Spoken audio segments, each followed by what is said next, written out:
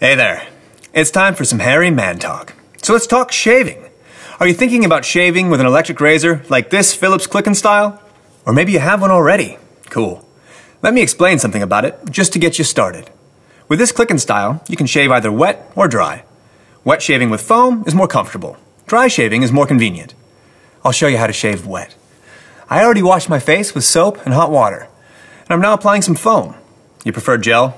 That's fine too.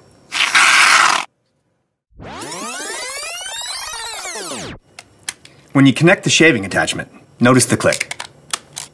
Use a circular motion. The rotary heads work better that way. But don't push too hard or too light. Be gentle.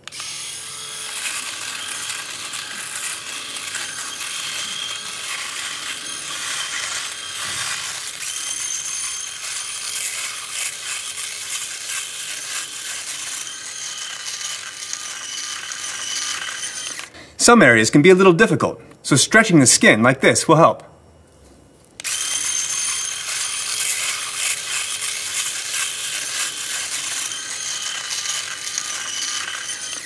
Make sure you rinse the shaving head under hot water every now and then to remove the gel or foam. Just keep on going until you've shaved all the areas. Easy, huh?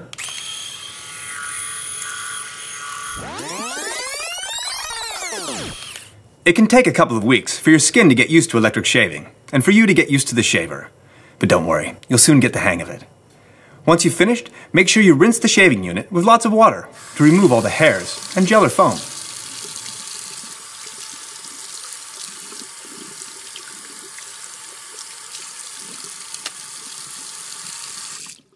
And don't forget to clean the click&style more thoroughly once in a while. It's better for the shaver and for your skin. Check the manual for instructions. But for now, that's it. Like what you've just seen? Want to know more? Try it yourself? Check out all the features or buy click&style at philips.com.